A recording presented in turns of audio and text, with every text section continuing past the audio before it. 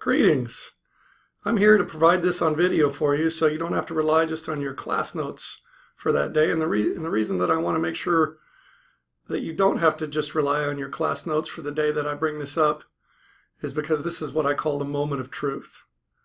I call it the moment of truth because whether you realize it or not, this is the moment or the time in general when you choose either to be clueless, struggle all semester long, be frustrated, wonder why you study hours and hours and get poor scores on the exams, or the alternative that I prefer, namely that you have a good time and you learn a lot and you discover that really the fun never ends unless you let it because you didn't let it.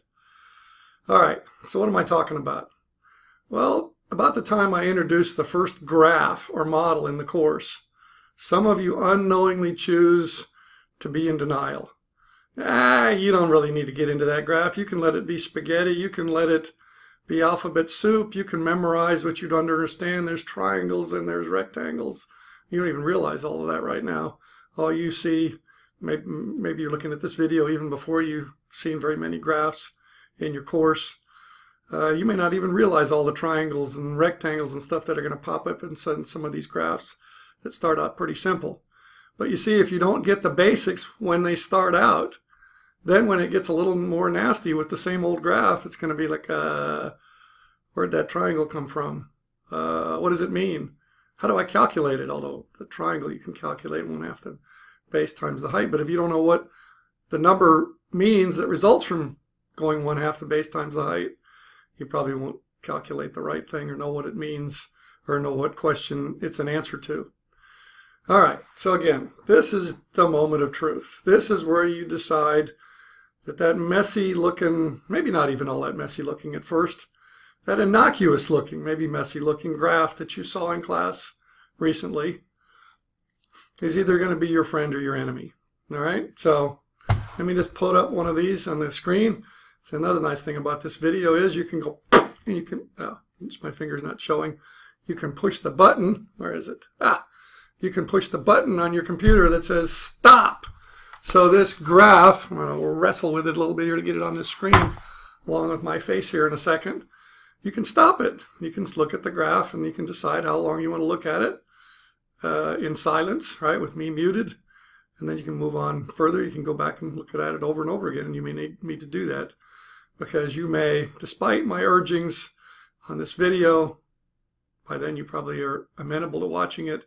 Despite my urgings in class, it may take you a while before you believe me and decide to not memorize what you don't understand and to disassemble the pieces of the things that I'm talking about so that you can put them back together again and decide what they mean.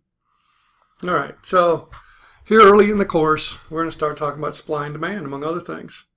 And all the graphs are basically the same in the sense of how you approach them. You've got to take apart some of the lines that are drawn on the graph. You've got to put some numbers on points on the graph and talk your way through what they mean, whether it's a production possibilities frontier or marginal analysis. Again, depending on when you're watching this video, you may not know what that means yet. But it means that there's a marginal benefit line and a marginal cost line on the graph.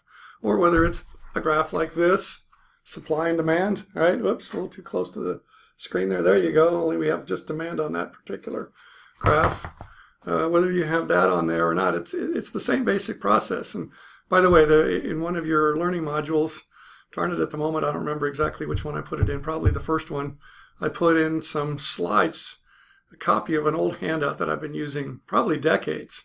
It's called Practicing to be a Professional. So if you want something in writing that goes through this rather than on a video or both, go to the Practicing to be a Professional handout, probably in your first learning module. If it's not there, it's the second or the third, okay, early in the course. All right, so that's basically what this video is too, is it says if you want to practice to be a professional, this is the kind of stuff you need to do. You need to understand what you're working with and not just try to memorize something you don't understand. All right, so we're going to start out here in this first one by looking at a demand line. Wow, it doesn't sound very complicated, but there's all kinds of ways you can get tripped up by it if you don't know what you're talking about. For example, demand means something different than quantity demanded. Demand means, let me see if I can get kind of weird out with this. I'm going to back up and move over to the side, and I always get it backwards because the screen's a mirror image that I'm looking at as I'm recording. All right, so I'm barely on the screen, and your graph is right in the, there we go. Your graph is right in the middle. Okay, so there's a demand line. The demand line is all the points connecting supply, connecting price and quantity demanded that pertain to a given product, in this case, concrete, as I like concrete examples. See, the fun never ends unless you let it. I'm having fun with this. Got to. All right, so this graph is about the market for concrete, and just for the moment, just the demand side of the market. That's the buyers, the consumers. And you see, one of the points that you always want to deal with is the upper left-hand most one, right? Left hand, right? Okay, yeah, it's left hand to you. Okay, where it says 23. And of course, you always have to start off with understanding what the stuff on the Y and X axis means. There's a P there. P for what? Price. Price meaning what? Dollars per unit, right? And the units here are tons. Right? Tons a good one. You'll see that a lot because it's a short one, right? Gallons is a long word. Cubic feet is a long, But I mean, that's what we mean by units. The units of the good in particular. Tons of concrete, price per ton. So $23 a ton is that point there. And it's at 0 quantity demanded. That's what the Q stands for in tons per day. Okay, so dollars per ton for price connect how much people want to buy in tons, in this case, per day. It could be per week, and we better make the number 7 times bigger. Unless they only buy 5 days a week, then 5 times bigger. Okay, or consume 5 times a day, 5 times a week, and that's 7. If it's per month, it's a little nastier because some months have 30 days and some have 31. Maybe it'll be per year, right? 365 times the size of these numbers then would apply, right? So make sure you can connect the quantities to the prices numerically. All right, so back to that first point up here where it says 23 and the other coordinate to that point, the x-axis coordinate, is 0. That means at $23 per ton or higher, there is no demand line. There are no points, which means that there are no purchases at a price of $23 per ton or higher, right? But for any price below $23, like $22.99 or $22 or $21 or whatever, anything lower than $23, there will be some concrete purchased, okay? And that's important for several reasons. It's important for one reason, is where to anchor your demand line. And again, what does demand mean? All the combinations of price and quantity that pertain to a given good, and sometimes it forms a straight line, but not always. It could form a curved line. Typically, it forms a downward sloping line because when things get more expensive, people don't buy as much. Don't get confused with supply, because that's talking about producers. We'll do that in a minute, maybe probably on the next video. I'll probably take a break. Where the line slopes upward, saying that suppliers offer more for sale the higher the price. Okay, so don't get those two confused. Demand is about buyers, and they want bargains, right? Cheaper, they buy more.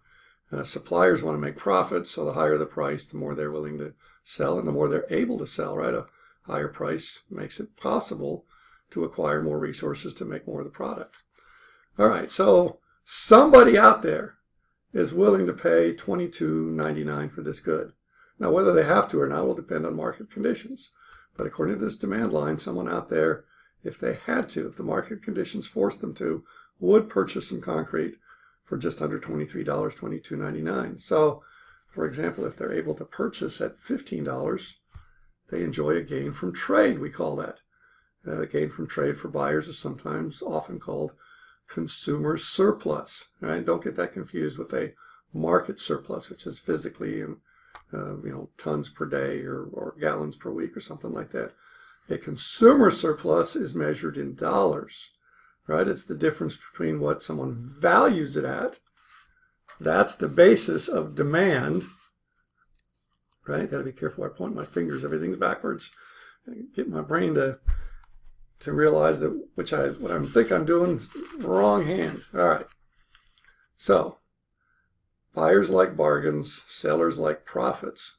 You get a downward sloping line, typically. Sometimes it's vertical. Sometimes people have to buy it. They need it, regardless of price, and we get a vertical demand line. But all other cases, we get a downward sloping. and indicating at what rate, see all this information in here, indicating at what rate, the screen went blank for a minute there, indicating at what rate people buy more when the price is lower, or indicating at what rate they buy less. Okay, and this is a market demand line, right? You can have a demand line for an individual person, but here we're talking about the whole market. So this demand line is an aggregation, a combination of the demand for this commodity, concrete, by all the people that are in the geographic area represented by this particular market. Okay, so the person, if they're able to buy it for $15, the person who would purchase it if they had to for $22.99 enjoys a $7.99 gain from trade for that 1 ton of concrete that they would pay that much for. Okay, and of course there would be a bigger gain from trade if the price was lower, and a lower gain from trade if the price is higher than 15. The market will determine the price. The marginal consumer will have no gain from trade, right? Because the marginal consumer means the one that's just barely willing to purchase the product at that given price. That means it's barely worth to them what they have to pay. Have you ever experienced that at the store? Been the marginal consumer? I bet you never thought of yourself that way. The marginal consumer. That means that you pick up the product. Get my hand on the screen here. You pick up the product, right? You look at it. Price tag on it. Price is kind of high. Put it down. Pick it up again. Look at it. Do that a couple times. You think about how much time it would cost to go buy it somewhere else, or maybe it's not even available someplace else, and what you're going to use it for, how important that is. And you do this thing back and forth a couple times. You say, oh, well, and you put it in your basket and you take it. That behavior, that thought process, whether it's represented by that particular motion with your hands and stuff or not, means you're the marginal consumer. It means if the price had been any higher than what it was posted on the top of that thing, the price tag, you would have left it there and you wouldn't have taken it and you wouldn't have paid for it. All right? And there always are marginal consumers. The fact that you may never have been or all that often doesn't mean that they don't exist, because when prices change, the total amount sold, all things held constant, will change. Okay, proof that there are marginal consumers. All right, so if the price is $15, okay, the quantity purchased will be 80. Okay, that's one of the things we can do with the demand line. We can either predict the amount sold that will sell at that price, or if we have a certain quantity and we're determined to sell all of it, what price to charge, the maximum price we can charge, and still sell all of it. So for example, if we have 80 out there, I'm saying it's perishable, maybe it's perishable, it's going to rot, or like it's a newspaper, then tomorrow it's not worth anything. Okay, so go up to the demand line. See, that's why a demand line is a nice thing to know. It's a nice thing to maybe pay somebody if you have to collect the data and to estimate the demand for it, because then you know exactly how much you can charge for a given amount of stuff and still sell it all and not have any left over that you have to throw away. Okay, or maybe mark down, sell the next day. All right, and that's important to most businesses, because in our very competitive world, selling it for as much as you can may be the difference between survival and having to pull the plug and saying, this isn't working, I better bail out of here before I have to file bankruptcy, or ultimately, if you persist having to file bankruptcy. All right, so let's go back to that consumer surplus concept again and actually figure one. Suppose the price is 15, right? So you have a series of valuations. Every point on this line represents what someone, or maybe more than one person, actually values the good. We've already established that somebody out there values it at $22.99. Someone else, a little further down, do you notice my finger moved just a teensy-weensy bit? Yeah. Someone else out there says if the price is $22, I'll reluctantly buy it. If it's any more than that, okay, so that person at a price of 15 is making a $7 gain from trade. Somebody else out there, $20 is their maximum willingness to pay. Okay, the most they value it at. And see, they might buy one for 20 if they had to, and then if offered another one for 19, they might buy another one. But for 20, that there's only so many they'll buy. Okay, so but then at 15, that means there's a $5 gain on that purchase, right? And if they're willing to buy another one for 19, there's a $4 gain on that purchase, and so on, all the way down to the marginal consumer that buys the 80th one for $15 and is just barely willing to purchase it. You know that thing about looking at it and it's $15. 50. All right. Okay, that marginal consumer whose maximum willingness to pay, at least for the last increment where they're doing this, looking at the price tag, buying it or finally putting it back and leaving it there, or buying it in this case, saying, okay, 15, yeah, all right, I'll purchase it. All right, so the demand line tells us what the product is worth to somebody out there, up to $22.99. And by the way, it shows us that if we had a price of 0, we could give away, right? 0 is giving away 230 of them. So giving away, there's still costs. You still have to pick it up and haul it off. Just not having to pay for it doesn't eliminate cost. So 230 will be tons per day will be hauled off if they're just set out there and there's no charge for them. Okay, that's how fast they'll disappear for free. Okay, so let's figure out the consumer surplus per day at a price of $15. How do we do that given that there's 80 tons purchased per day at that $15 price? Do we estimate the gain from trade for each of the 80 tons and then add 80 things together? Well, good. It would work. Okay, that's boring, tedious. A simpler way to do it. The consumer surplus is demand minus price up to the quantity purchased. Okay, so demand, there. Okay, there. Price, 15. Okay, see what I meant about the beginning there about triangles? Yeah, my voice is starting to break. I might have to terminate this video in a minute and go get a drink of water. Okay, see what I mean about triangles? There's your first one. The consumer surplus triangle. Right there where my index finger is. Right? The difference between demand and price. The demand line up to quantity 80. Okay? The dotted line over to the price, that forms a triangle. And the one side of the triangle is 23 minus 15 long, 8. Right? And the other, and by the way, I have a thing here. Here it is. That I'll put up in a minute to cover all of that stuff so you don't. You should write it down because writing down is good. By the way, another recommendation for the semester, throw away that highlight marker. Yeah, well, or save it for something else. That's not the way to study. It's just to highlight sentences. I mean, at the end of the thing, you'll probably highlight it 2/3 of it. It won't make any difference. Okay, so take notes like watching this video. Take notes while you're reading your textbook. Take notes while you're watching other videos. Okay. Writing things down engraves it in the gray matter. Right? You have a great idea, write it down. About half the time it'll cease to be a good idea once you write it down. The writing process makes you think about it and makes you think of all the reasons that it's either awesome or nah, not so practical, or yeah, there's some issues there, needs some work, needs some more thought. All right, so anyway, back to our consumer surplus triangle. It's 23 minus 15 on the y-axis side, and the other side is 80 long on the x-axis side. So 8 times 80, I can do that in my head, that's 640. But it's a triangle, so it's not a square. You don't just multiply length times width or base times height. It's half of a rectangle, or half of a square. Okay, so 8, 23 minus 15 is 8, times 80 divided by 2. I can still do that in my head. That's 640 divided by 2 is 320.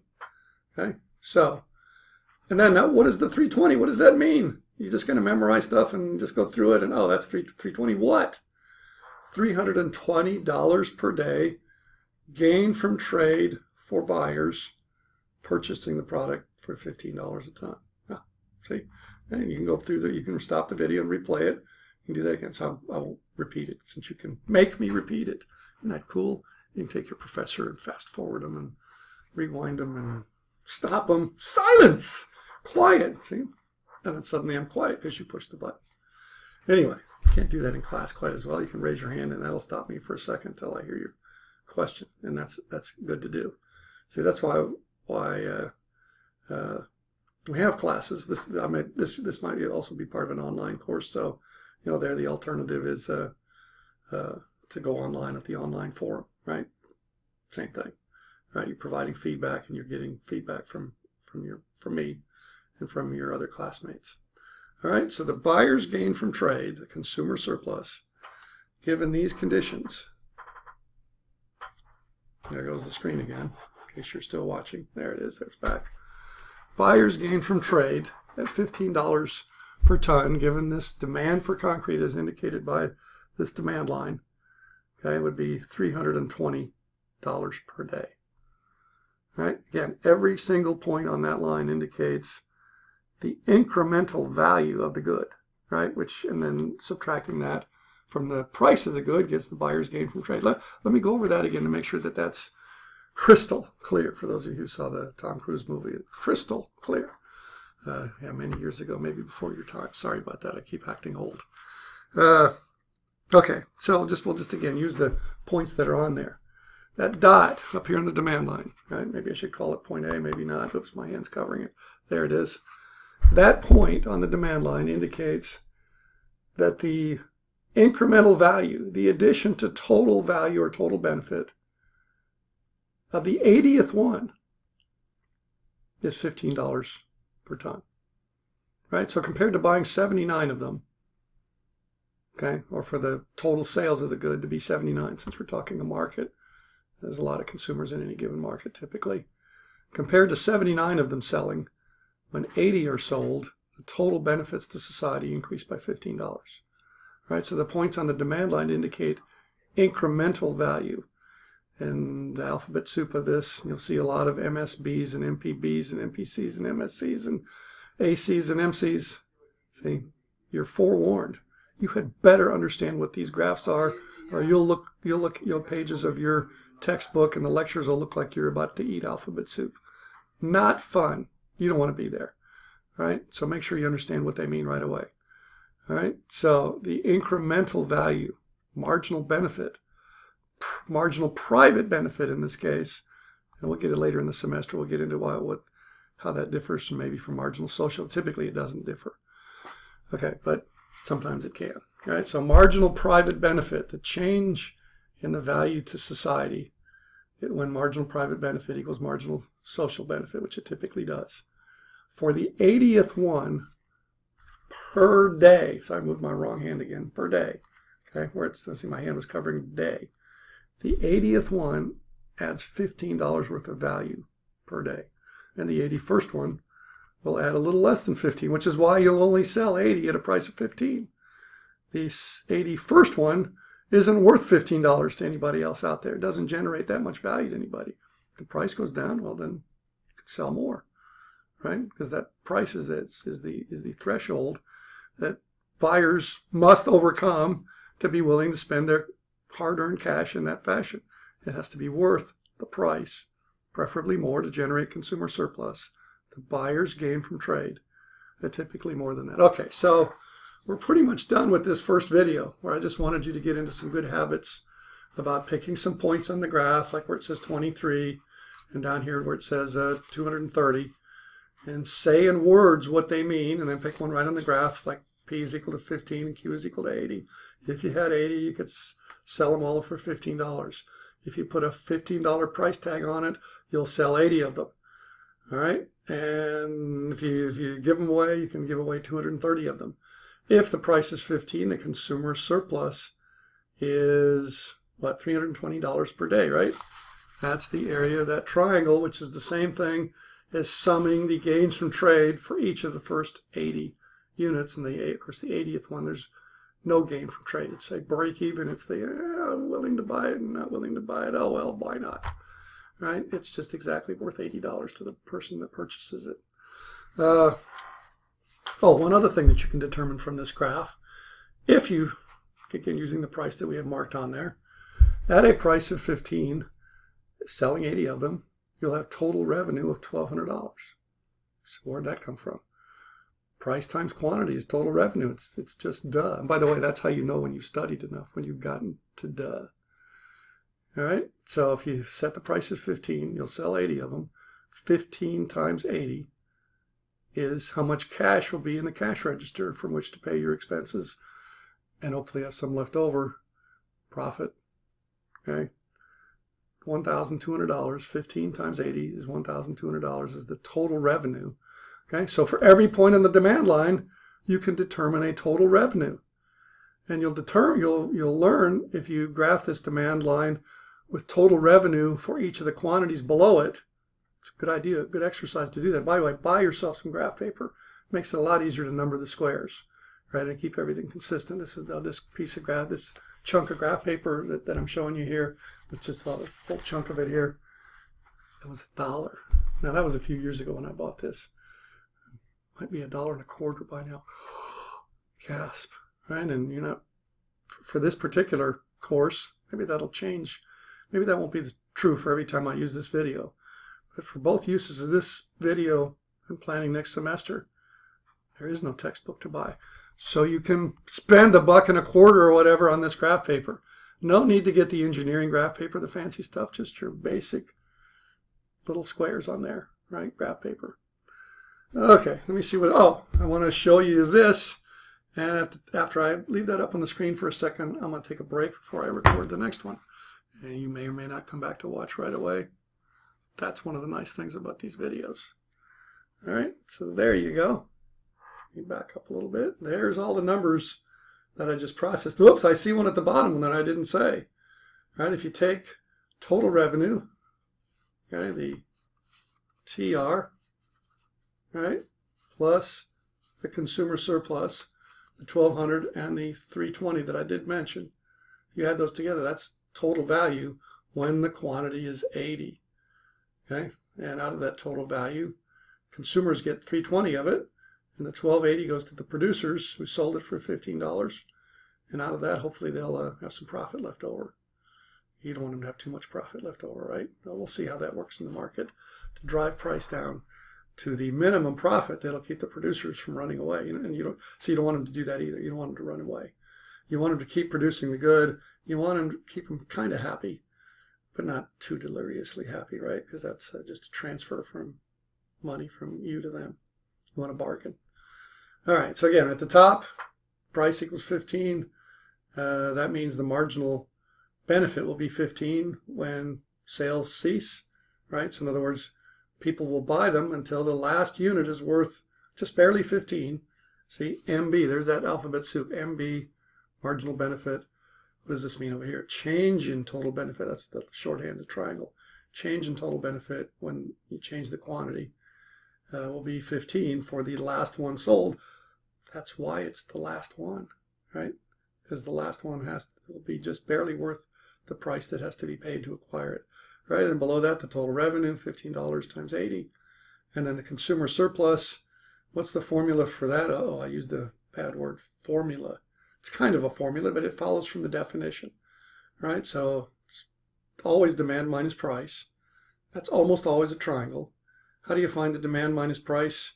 You take the max TB, which you remember from this, the max TB, the max MB, that was the 23, right? The most that it's worth to anybody, minus the price. So 23 minus 15 times Q0, that's the 80, and then divide by 2. Let me conclude this video by quickly explaining the divide by 2. Yes, it's a triangle, and it's 1/2 the base times the height. So that's the reason. What's the economic reason behind the divide by 2? Because, see, the 23 minus 15 is the maximum gain from trade for anybody. I know I said it was $22.99 minus 15. 23 is a nice round number. We'll go with that.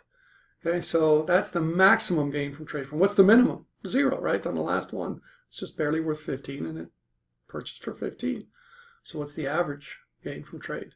23 minus 15 is 8, and 8 and 0 divided by 2 is 4, right? Ah, you see, there's the divide by 2, right? The divide by 2 gives you the average gain from trade for the 80 units, and then you multiply by the 80 units to get the total gain from trade. All right, that'll take care of this first one. I'm going to record the supply discussion here in just a second. Same basic ideas. Maybe you'll watch that one again in a couple seconds. Maybe you'll wait.